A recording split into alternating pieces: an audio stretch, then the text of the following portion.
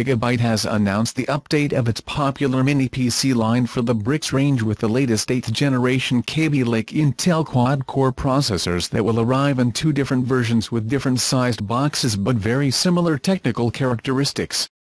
The main difference between both models of housing and causing extra space is the availability or not of bay to install mechanical disks or 2.5-inch SSD, both coming with a port M22280 for solid-state drives.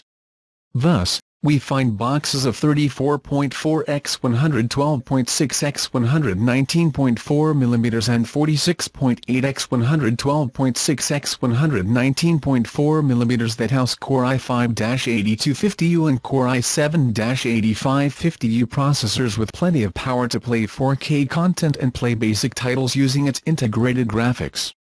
The available options will be the following: Gigabyte 5-8250, Core i5-8250U/M2 SSD, Gigabyte 7-8550, Core i7-8550U/M2 SSD, Gigabyte 5 hours 8250, Core i5-8250U/M2 SSD/2.5 Gigabyte 7 hours 8550, Core i7-8550U/M2 SSD/2.5. Each model has 2 SODIMM slots for DDR4.